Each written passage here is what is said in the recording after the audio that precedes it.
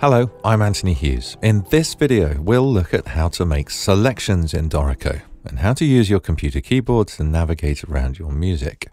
There are lots of tips and tricks to show here, so let's get started. When you click a musical item in the score, it turns orange to indicate it is selected. If the item is a note, that note is auditioned using the assigned sound for the instrument. Use the arrow keys to navigate between notes. The left and right arrow keys will navigate horizontally through notes and rests in the current voice. The up and down arrow keys navigate vertically, first through any and all notes of a chord, then notes in other voices if present, and then to notes on the next staff, and so on. This way, you can navigate to any note or rest in any voice, in any bar, on any staff, simply by using the arrow keys. As you navigate using the arrow keys, the view will move to keep the selected note visible. Add Control, that's Command on Mac, to move in larger steps. So when moving left and right, you'll navigate a bar at a time. When moving up and down, you can jump directly to the top or bottom staff. If you hold down Shift while using the arrow keys, you will extend your selection in that direction. You can extend a selection both horizontally, using the Shift and the left and right arrow keys, and vertically, using Shift and the up and down arrow keys. As soon as you extend a selection horizontally, it encompasses all voices and types of music item on that staff.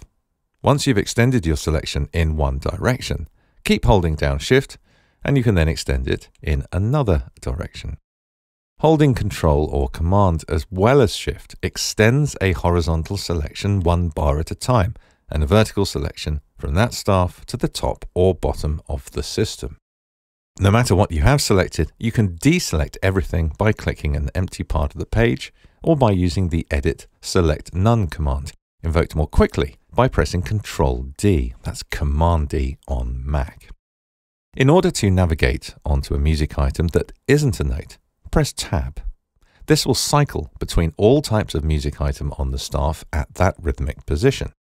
Once a particular type of music item is selected, such as an immediate dynamic or a slur, the left and right arrow keys will navigate to other items of the same type. This makes it easy to, say, jump between different time signatures or rehearsal marks. In engrave mode, the arrow keys alone will navigate between all types of music item, indeed fragments of notes, such as note heads, stems, and beams. As in this mode, you will be editing the graphical appearance and placement of items rather than their semantic musical meaning. Back in write mode, let's have a look at making selections with the help of the mouse. You can quickly select all notes in a chord by clicking its stem, and you can select a series of beamed notes by clicking the beam.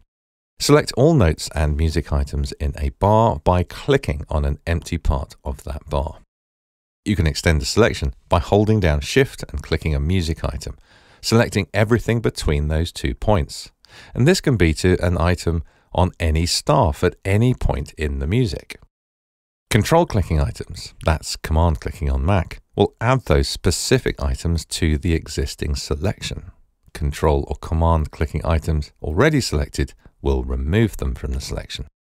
If you click and drag from a point outside a staff, you can draw a marquee around items to select them. This can be a very effective way of making larger selections of music, and you can add to your selection by holding down Control or Command and drawing a new marquee. One of my all-time favorite Dorico features is Select More, which works exactly as it sounds. It will select more of whatever you have selected already. The key command is Control-Shift-A, that's Command-Shift-A on Mac. Here I have a note in the upstem voice selected. Invoking Select More selects all notes in the bar for that voice. Invoking Select More again selects all notes in that voice across the whole system. Select More a third time and all notes are selected in that upstem voice across the entire flow. This works for all types of music item. Slurs, dynamics, lyrics, specific ornaments, and playing techniques. Even system items such as rehearsal marks and tempo markings. It's a super easy way to select exactly what you need in next to no time. There are also commands to select to end of system and select to the end of the flow that apply to the staves in the current selection. Select everything in the current flow by typing Control-A, Command-A on Mac to select all.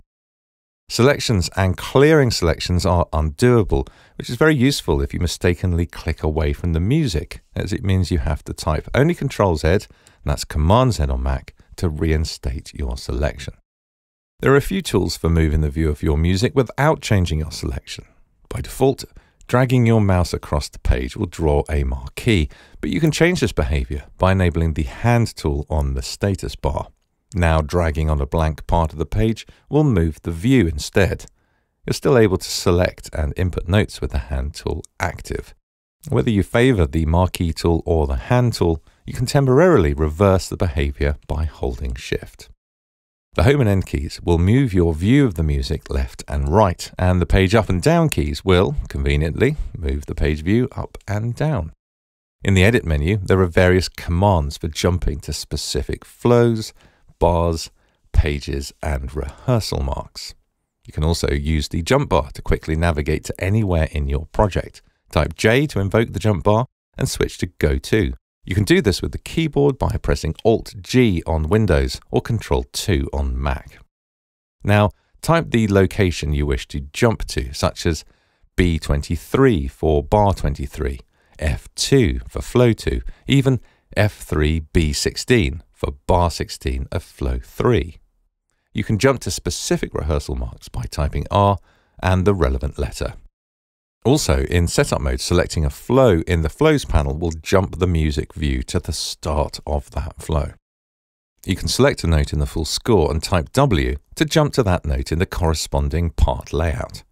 And of course, this works the other way round as well. A couple of things to be aware of. Notations are created at the start of the current selection, so no matter what you have selected, music items will be created at its initial rhythmic position.